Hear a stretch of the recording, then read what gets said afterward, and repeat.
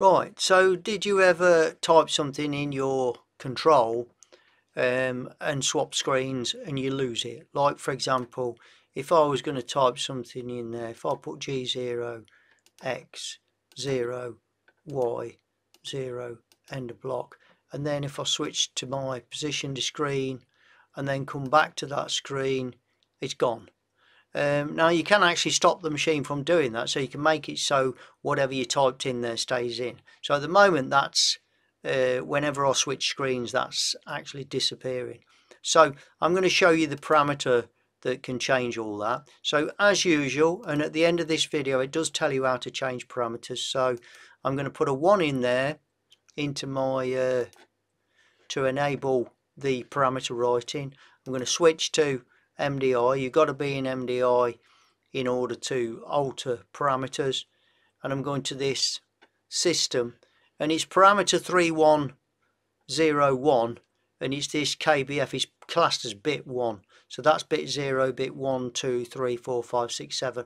When you first see this screen, they're all yellow, but you can cursor along and just do individual ones. So I want to change that to a 1, so I'm going to say 1 input. That's changed that to a 1. Switch my setting back to a 0 input, so I can't alter parameters anymore.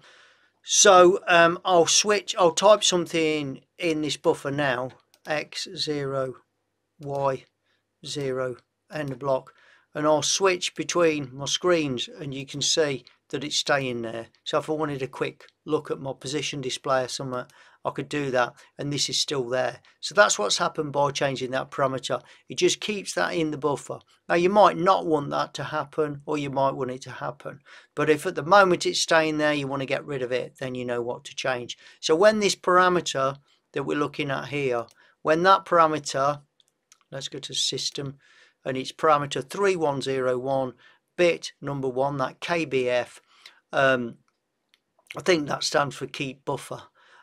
So when it's a 1 it keeps the buffer, and when it's a 0 it doesn't. So let's just put that back, go in again, setting screen, put a 1 in there to allow me to change my parameter. It says I'm in the wrong mode, so I've got to cancel all that. You notice that stuff's still down there in the buffer, so I need to go into my MDI mode, switch that to a 1.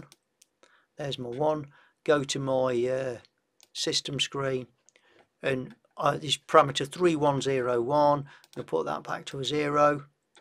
Don't forget to switch the setting back so you can't alter the parameter again. So let's put that back. Now if I go into my program and edit, if I type something in there, G0, X0, and then I switch to another screen, it's gone. So that's clearing the buffer when you swap screen.